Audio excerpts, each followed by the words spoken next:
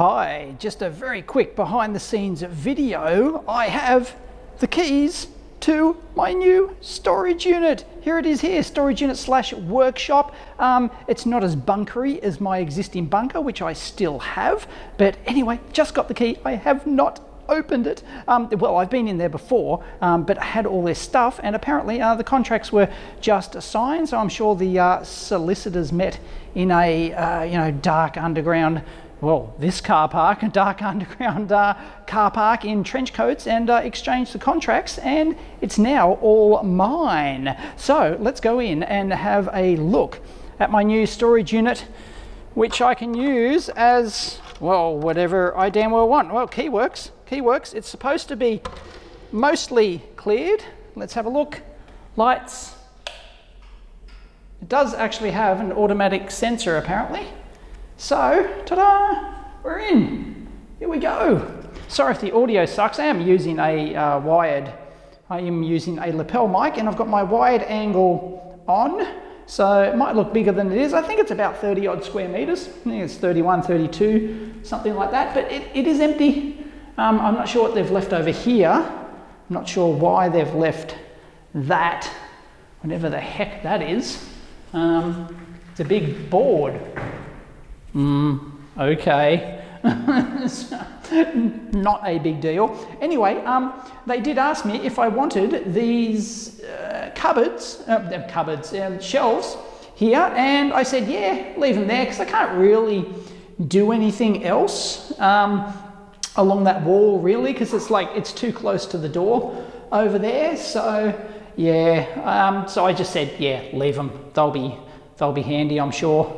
Otherwise, what am I going to do? Buy new stuff? I mean, I can buy big storage racks like I have in my bunker.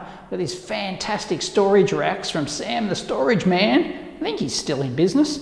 And yeah, they're fantastic. I could probably put another bunch of those along there. So I'm not sure what I'm going to do with this. Please leave it in the comments down below. But anyway, they did leave a desk. I said, yeah, leave a desk. I'll use that as whatever, just to do stuff on. They've left a cane, walking stick thing. I don't know what the deal is there. But anyway, apparently, apparently that is a light sensor, like an automated sensor. There's another one up there. Apparently it's a wireless light sensor thingamabob, so the lights can come on. So yeah, one of the first things I've got to do is actually coat the floor. I did this in my bunker. I coated it with some, I don't know, latexy paint, which is designed for concrete floors and stuff, just to prevent any concrete dust and stuff like that. And that's worked really well. It has chipped away in a few places where I've dragged stuff across it and things like that in the bunker, but yeah, here it is. Isn't it great? This is all mine. And the great thing about this, like, my bunker's already big enough. My bunker's like 44 square meters. It's almost as big as my lab.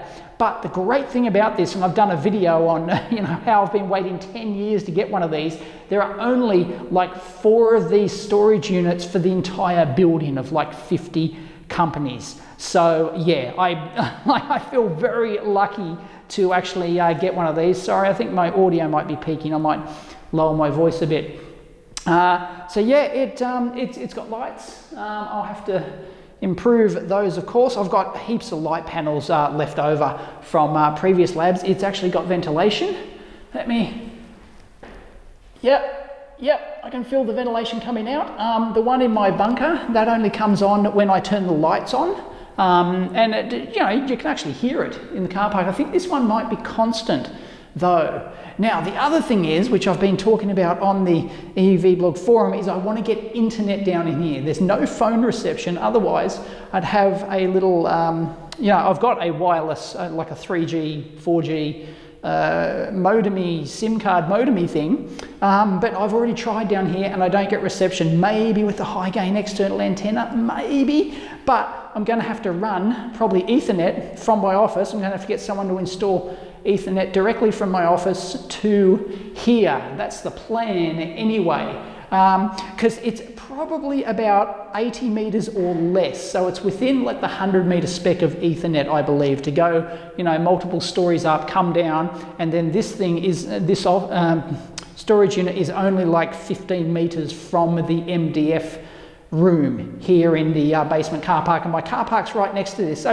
anyway, yeah, the reason I wanted this is so that, well, my bunker's in another part of the business park, and it's more inconvenient to, like, if I want to take big stuff, I've got to like load up the car and take it there, and you know, it's I can't exactly trolley stuff there, although I have, but it's really difficult. So this one is right next to my car parking space, and it's right here, so I can put all my stock in here and everything else, so I can buy more stock, because I'm having problems with stock at the moment. So I'd like to make larger purchases of stock, because there's component supply problems and stuff. And yeah, so this is great. And of course I can get everything out of my lab. So my lab can be pristine clear, stuff that I kind of like use occasionally, but I don't want to put it as far away as the bunker. I can use this, which, what am I going to call it? The workshop? Don't like calling it the storage room. I call it the workshop. Anyway, yes, it does have power and lighting. Not all of these things, that looks like the only power point in here, but yeah, I can obviously extend that to wherever needed. So once I get power and internet in here, this will be fantastic. So yeah, it's not as good as the bunker. You know, the ceilings are very low. I can almost touch the ceilings, kind of. Couldn't touch this concrete here. Oh no, I'm like, oh, I'm so close. But it's a mixture of concrete and that tin stuff that they put to separate floors in the buildings. And yeah, it does sort of have like a drainage channel under here with the pebbles and stuff. So, but the previous owner, who I've met and I know, because he's like actually just down the corridor from me on my level, he said, yeah, they've had no water ingress problems in here at all. So yeah, should be good. Don't know about moisture, like, oh yeah, and he said, yeah, it had no moisture problems and stuff like that. So it's got a fire extinguisher, it's got two fire outlet things. No, there's multiple ones over there. So yeah, they're those ones that, you know, if flames hit them, they automatically go off.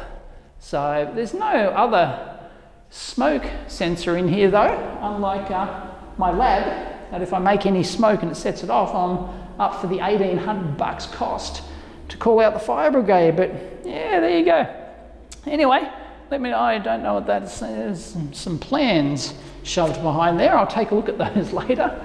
But there it is. There's the new EEVblog storage unit, and it's in my building. It's just so convenient. I can just like store stuff down here, and it's like literally a minute to get down to the lift down here, and a perfect trolley access and everything else. So like big bits of test gear and stuff like that, I don't have to keep them on my shelf. I can just leave them down here if I need it. It's a 1 minute trip down and a minute back up, and it's like, it's so fantastic. So technically now I've got like an 80 square meter lab, and I can do some dirty stuff down in here. I might install like a drill press and have like a more mechanical stuff, which I can't have in my nice office lab. So yeah, it's got an annoying pole in the middle of it, but I don't know, could use that for something. Anyway, let me know what you think.